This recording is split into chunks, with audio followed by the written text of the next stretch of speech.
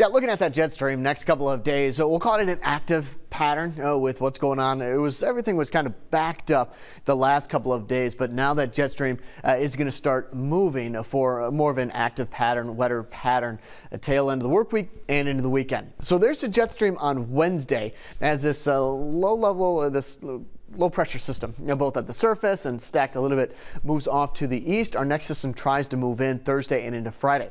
This is going to be a transition from the well above average temperatures to well below average temperatures back in the Dakotas, Wisconsin, and into Iowa. So you can kind of see how that low with the ridge here, and we talked about this last week, the ridge here, the energy is going to go up and over the ridge and bring down dry, cool air on the backside of it. So while temperatures are going to be coming down, it's also going to be relatively dry in some of those locations as well. The saddle point between this upper level low and this ridge of high pressure, so right in between this is where we're going to be squeezing that atmosphere for some rain chances, possibly some windy conditions as well between our Friday, Saturday, and Sunday.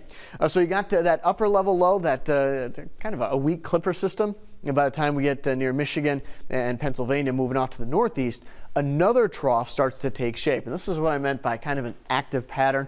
That ridge is going to try to build back in off here to the south and to the southeast. But remember, this isn't just an indication of showers or wind or even storms, indication of cool, dry air as well, sinking through the Dakotas back down here to the south. So a decent signature showing up in the jet stream next Tuesday for below average conditions and back out in those locations.